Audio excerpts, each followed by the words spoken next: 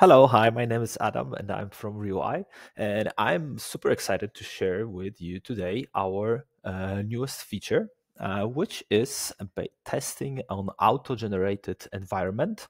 And as a first auto-generated environment, I would like to present to you Instagram mockups.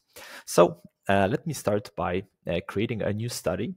For those of you who are already familiar with our dashboard, you probably already noticed that there's a new tab here, auto-generated environments.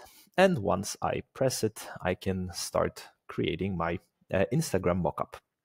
So first of all, I need to set which devices I would like my panelists to join the study. I'm just going to leave smartphones, and the maximum threshold, the maximum study time for this particular study is going to be limited to 1 minute. I will leave all the other options as they are. I don't think that's relevant right now to show you what they mean. And what I would like to do right now is to add some content. Let's just give the system a few more seconds to finish the upload, and I'll get back to you in a moment. Okay, so the content is here. So right now we can define what is going to be visible on the feed. So starting from the top, I did upload some images-based content, but also some videos. So let me start by presenting one video and then all the other images. So first of all, I need to check this little icon here, part of feed. So I'm just going to tell the system that this element should be displayed as part of feed. I can add a username. So let's say that is going to be a videos profile. I can also add some subtitles. Sometimes the subtitle in Instagram feeds is just a one caption sponsored. I can also define whether this user is confirmed or not. That will cause displaying this little icon here. I can also change the image URL or enable the pop-up. I'm not going to do it right now. So what I'm just going to do is I will add some more posts here.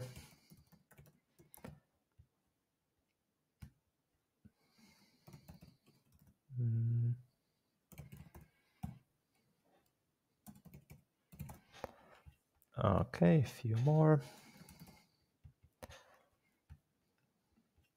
Okay, I think that's enough. The feed should be pretty interesting already. So we can also add some advertisements here. Let me just add two more things. There's going to be an advertisement and a website screenshot that is going to be used for the advertisement target. So once it is uploaded, I'm going to make one pop-up. So I'm just dragging the advertisement, let's say right over here. This is going to be displayed as post. So this is right over here. That's the one. And what I can do right now is I can define some additional information about this particular, let's say, sponsored content. So this is one that's going to be sponsored. The image URL, let's say that I would like to replace the default logotype with our company logotype. So what I'm just going to do is I'm going to take RealEye logotype from Google, copy image address, and paste the address here. It should be replaced automatically. And what I can do right now is I can enable pop-up. Once I did it, as you can see there, the caption "Learn More" just appeared right over here. And what I need to do is to select which stimuli, which item I will pop up after pressing this Learn More button. So what I already did is I uploaded the RealEye website.png, which is a long screenshot of our mobile RealEye website. And as usually happens on Instagram, when you click this Learn More button, users are just redirected to a website, a third-party website, which can be also a content that we can capture the eye tracking metrics, eye tracking data on. We have also some options here to control the CTA text. So for instance, I can I can change it to click here. I can change some background colors, CTA colors, and so on. And once I click, there will be this pop-up with the website. And again, once I click Learn More, I'll be redirected back to the actual, to the feed again. So when we are happy with the preview, we can just move on to the next element, which is running the study. We can also run the preview by ourselves, share the preview link to test it on our smartphones, but I'm not going to do it right now. I'll just select participants and start the study. I will leave the limit to 100 and move forward. Okay, so once the study is ready, we are on the study dashboard page. And here on the right, we will have all the items that we can run the analysis on. So first of all, we're going to have the feed. And secondly, we'll have all the items that are defined as our pop-ups. But okay, let's focus now on the aspect of collecting the data. So let me just open the test link in a new tab. So I'm going to imitate a smartphone using my Chrome web browser. You can imagine that on any smartphone, iOS or Android, no, doesn't really matter. It would feel similarly to the process that I'm doing right now.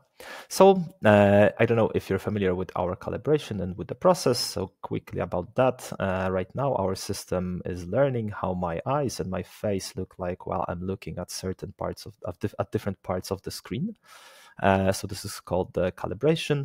In a moment, there will be a quick process called validation, meaning I'll be asked to destroy 4 dots just using my eyes.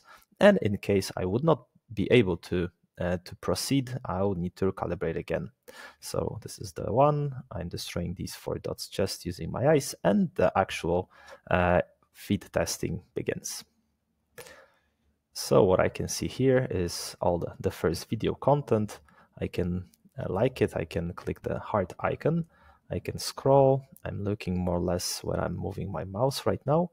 I can also click and activate the clickable areas, the pop-ups. So this is the advertisement. And my eye movements are also captured on the advertisement. I can scroll down and look at all the posts, leave some likes. And once the test is done, I'll just get redirected to the thank you page. Now, from the study owner perspective, we should be already able to see my results, and they are right over here. We can see the test flow, which gives us some information about how much time I've spent on the feed, on the pop-up, and then if I return to the feed, then the feed again. But we can also see the individual participants' recording. So let's take a look at what was captured from my session. So as you can see, there are clicks, there are eye movements. So I was looking at these posts, then I was looking at the faces on the advertisement, then I clicked. So this is the website that is part of the advertisement. And once it's done, I was navigated back to the feed and looked and browsed through all other elements. So this is the individual recording. So we can see how individual participants were navigating through the predefined feed.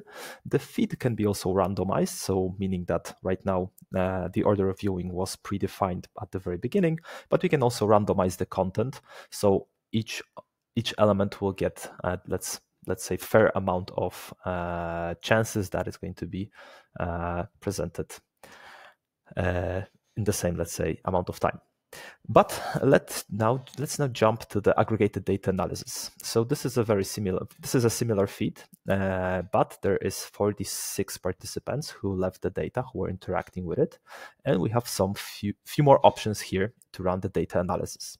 So first of all, we can use the time slider to define what is the time span that it's in our scope of interest. So let's say that we're interested in all the data that we have.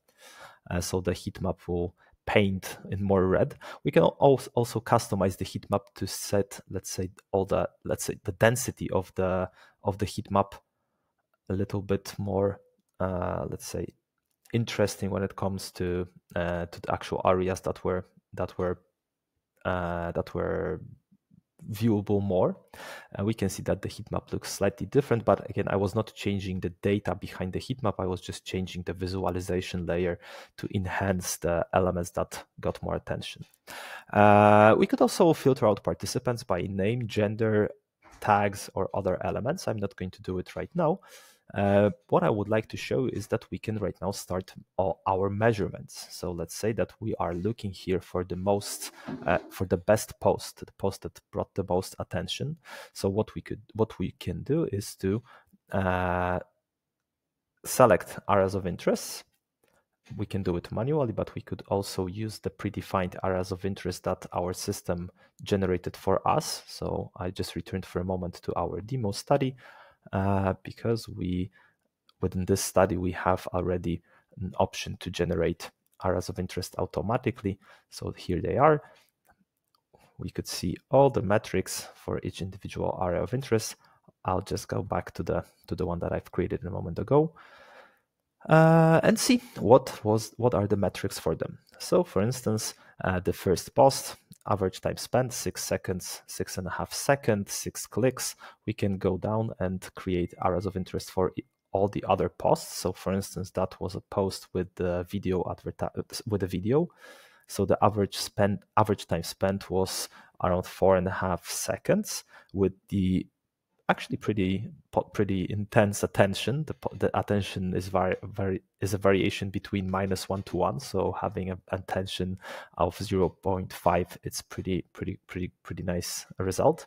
There were also 7 clicks. We can also visualize the clicks. So there they are.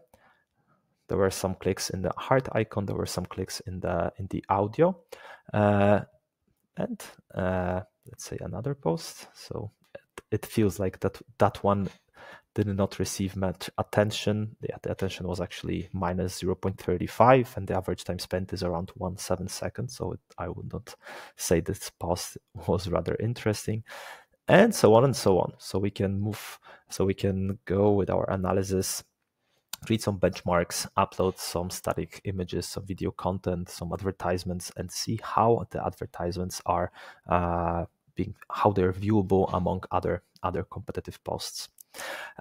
So obviously, as usual, heat maps can be downloaded to PNGs. You can also download the actual videos of people browsing the mockups. So this is also pretty interesting, as we observe that the heat map is going down and down while people were navigating with their eyes to the bottom parts of the feeds. And that's more or less what I wanted to present to you today. So again, this is pretty exciting for us. This is our first auto-generated environment, Instagram mockup. It's in beta phase. So we're keen to hear from you, whether you like the feature, what do you think about it? And in case you have, you'd like to get more auto-generated environments, just let us know through our contact page or email me directly at adam@reeleye.io, and let's talk. Let's see what we can do together. Have a good day. Bye bye.